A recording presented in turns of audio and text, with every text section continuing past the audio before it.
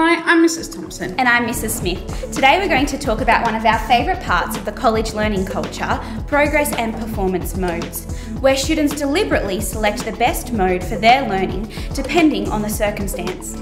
Just like a sportsperson or a musician relies on time to both rehearse and perform their chosen skill, learners rely on time to both practice and perform skills that showcase their understanding of the content taught in the classroom. Progress mode promotes growth and reflection and is most applicable during regular class time.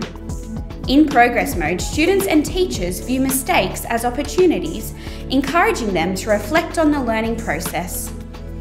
On the other hand, performance mode gives students the opportunity to demonstrate what they know and what they can do to the best of their ability. In the college context, we want to encourage students to use performance mode during formalised testing. Both modes have a role and important place in the learning process. We want to empower our students to see regular class time as an opportunity to adopt a progress mode mindset, a time to reflect and look for opportunities to improve their learning. We want students to save performance mode, the best execution of their learning, for formalised testing and assessments. The college learning culture, where learning is learnable.